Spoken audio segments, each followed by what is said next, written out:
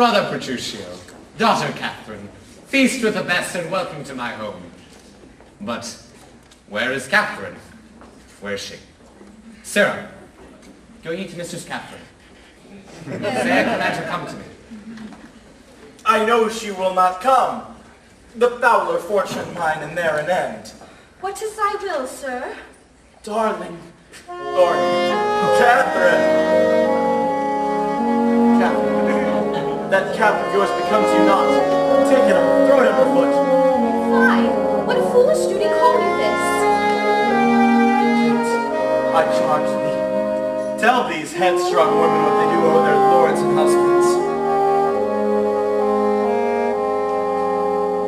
I am ashamed that women are so simple to offer war when they should kneel for peace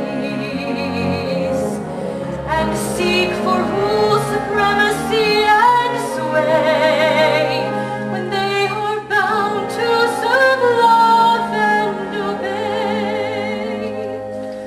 Why are our bodies soft and weak and smooth, unapt to toil and trouble in the world,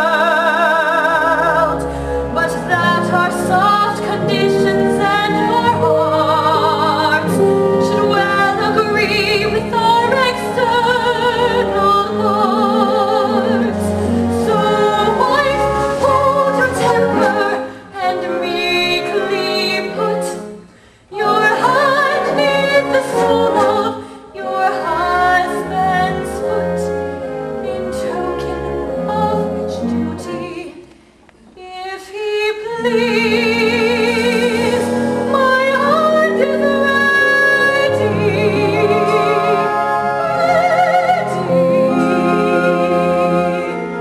may it do him ease.